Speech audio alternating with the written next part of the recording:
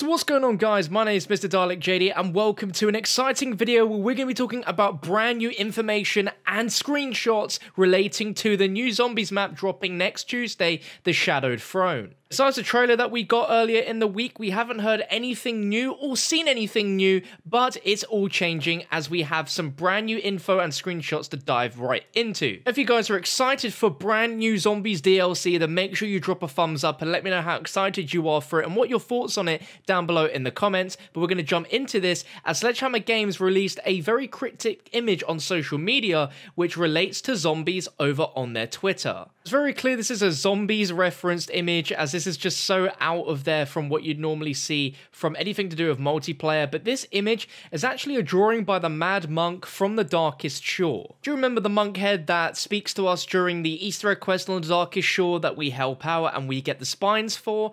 Well, this is the actual monk in question. He's the one down on his knees. We can see Barbarossa on the right page with dark wings on his back and his sword, which currently doesn't have the pommel. 4 knights on the left, which seems to be a symbol of guarding. Now, in this image that you're seeing right here, you probably couldn't have worked it out, but there are 3 codes within this image that you enter on the Call of Duty website, you know, the classified decoder, which we started using all the way back when the game was first revealed a year ago. Once you enter these 3 codes, they translate to Beware the Throne. And once entered, you'll find on the clipboard a paper with the Shadowed Throne written on it, and the dossier contains notes from Drostan during the time he worked for the Germans on Heligoland, as well as 4 screenshots of the Shadowed Throne. Let's look into those screenshots first of all, as I'm sure that's what you're most interested in hearing and seeing about, and then we'll dive into the storyline aspects as well straight afterwards. But make sure you're sticking through the whole of the video, as I'm also going to be showing you an exclusive look at one of the multiplayer maps, which is Egypt. The first image we see is another angle of this building that we saw within the trailer for DLC 2. And this is really interesting because from other snippets of info which I've seen and from a promotional tweet from Call of Duty about the map pack, it seems that this that we're seeing is actually the front of a corpse museum. So within the actual map itself, there is a zombie museum which we're going to be exploring, which is a big factor. And this has got neon signs on it. It looks really cool and I'm really liking the look of this. This next image is probably the cleanest image we've seen yet of the new boss zombie within the Shadowed Throne, and from Cameron Dayton's tweets we now know that this is called the Beast of Berlin. It's obviously the most devastating creation that Straub has launched onto us yet, and in the coding for this, the zombie is actually called Bob, and that stands for the Beast of Berlin. So man, this thing looks gnarly, and we finally get to see a little bit more detail to this guy. He possesses 3 heads, and all the heads look very different to one another, so it could potentially be from 3 different people that his heads have been fused towards. We've got this thing in the middle which spins around. One of his arms is this giant cannon. It just looks really brutal, and I really like the design they have going with all of these different zombie types. You got to give credit. It's very creative and just looks gruesome. This next screenshot seems to be what I assume to be inside the actual museum. To the left, we see this really interesting statue, which I assume to be Egyptian, and definitely seems to be the case. I've seen quite a few other community members also point out this statue, and that it looks Egyptian in nature. I saw a Twitter conversation between Certain Personio and Johnny J25, so big shout out to both of you. Both of them recognize this statue to look very similar to the Egyptian gods Ra or Horus. Both Ra and Horus look very, very similar, and they have very distinct features to them. Both of them are Egyptian deities, which are usually depicted as a falcon-headed man wearing a sphent or a red and white crown. Interestingly enough, the Egyptian god Horus can also be depicted with wings, and as we showed you the teaser image at the start of the video, that sketch of Barbarossa with wings also lines up very well to the idea of Horus being depicted with wings. We don't quite know the significance of why Sledgehammer Games are referencing Egyptian gods within this map. Perhaps this is teasers of things to come in future DLC maps involving Egyptian history, which would be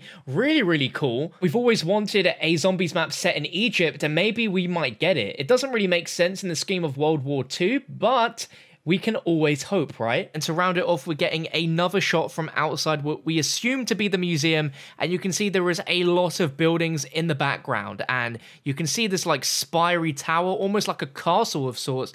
Looks really, really cool. And to note as well, the sky looks a little bit different to what we saw it inside the trailer. It almost looks like part of it seems to be quite nice and, you know, dark blue, like setting in the sort of evening time, but of course there's lots of smoke and rubble because the surrounding area is on fire. Also, what we don't get to see is in the promotional tweet that I saw, it also mentioned about a zombie zeppelin. Now, we do see in the trailer a huge zeppelin shooting down and actually physically changing the zombies, but there seems to be a zeppelin that belongs to Doktor Straub, and one which Doktor Straub is controlling and using to try and stop us during our attempts to, you know, defeat him on this map, so that's really intriguing. But let's move on to the actual dossier notes from Drostan. Now, this perspective of when he wrote this is when he worked for the Germans on Heligoland, so that means before we visited it on the Darkest Shore. We knew he's been there before, but we didn't know any other intel besides that, and finally Sledgehammer are giving us a little bit of backstory. This goes in with the Drostan files that we've been getting every week from the Sledgehammer blog. The first one on screen here says, so if they're not going to pay me in marks, then I'll make sure that I'm compensated in some other way. Drostan doesn't work for free. Speaking of which, I had a chance to sit down and go over some of the pages I liberated.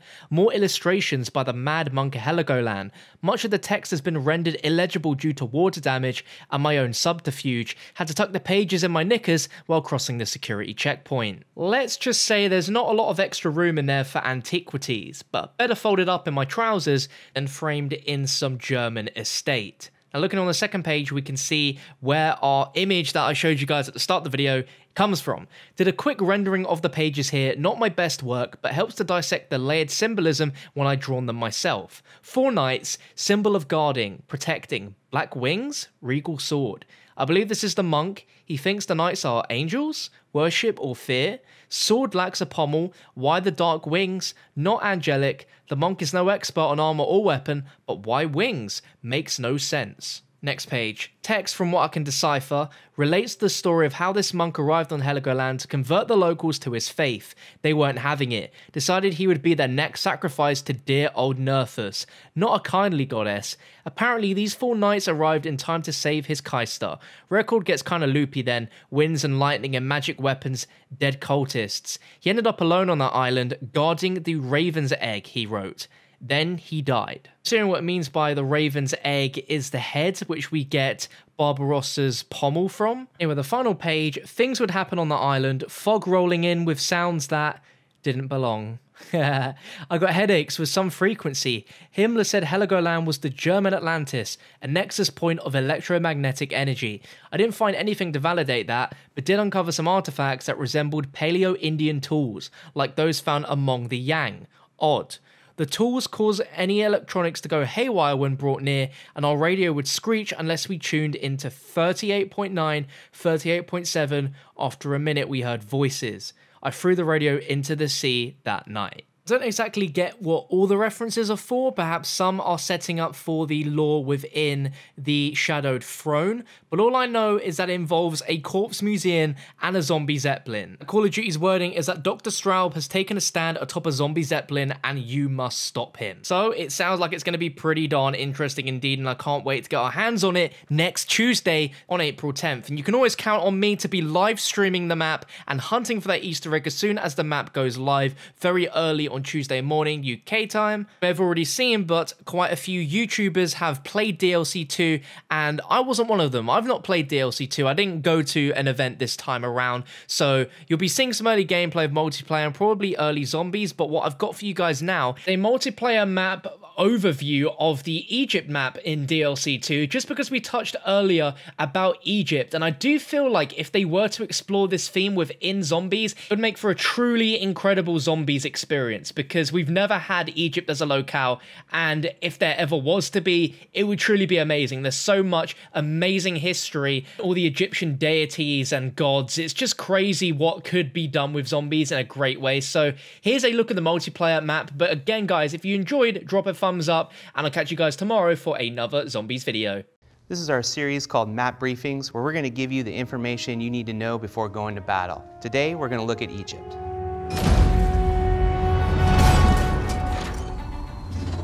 I'm Matt Abbott, lead artist for multiplayer at Sledgehammer Games. And I'm Gabriel Galaz, multiplayer level designer at Sledgehammer Games, and we worked on the maps for DLC 2, The War Machine. For Egypt, we focused on a British encampment stationed at the Giza Plateau in order to control the Suez Canal. The Suez Canal was the key to keeping the war machine rolling, as it gave access to critical resources. You actually get to play on the Sphinx, the temples, the ruins. We're really bringing you to the heart of Egypt. And in the center of the map, we have this temple that's kind of trapped in time. The resistance class is going to be a really good option. You're going to scramble the mini-map radar of your enemies. So you're going to have those options where you're like, where could they be? Because there is lots of verticality, lots of different options for you to outmaneuver them. So for objective modes, you're generally going to spawn in these areas back here. The nice thing is you have these structures here and here, which are pretty defensible. The artillery emplacement over here also has some half cover that's pretty solid. This location has some full cover as well, and they have a second story you can get on top of. So one of the sneakier positions on the map is here at the water temple. You can get on top of this structure here. You could take this wing from this crashed airplane and run and jump mantle up onto there. You can pick off players that are running through here unsuspectingly. Something really cool about the center temple is the columns that are in there. There's not only great mid-range fights and close-range fights in there, but chunks of the columns will come off. So there's going to be a lot of chaos, a lot of destruction going on in there. So in this temple, this is probably where the most action is happening. Now, people are going to be coming in from these entrances here. They're going to be getting in gunfights around these columns. And probably the most outwitting maneuver in the map is coming up on top of this, and you have this very sneaky path going through this secret kind of shortcut and dropping into the cauldron that's in the middle of this room. You'll get the jump on anyone in there. You'll land on that cauldron and you have kind of an elevated view of this entire room. And from there, you could get the jump on people. Did I draw? The Sphinx, the pyramids, temples, sarcophagus, hieroglyphics. We try to put just as much as possible in there to make our players feel like they were really immersed in an Egyptian setting. So we hope you appreciate what we've put in there, and we hope you have fun playing it.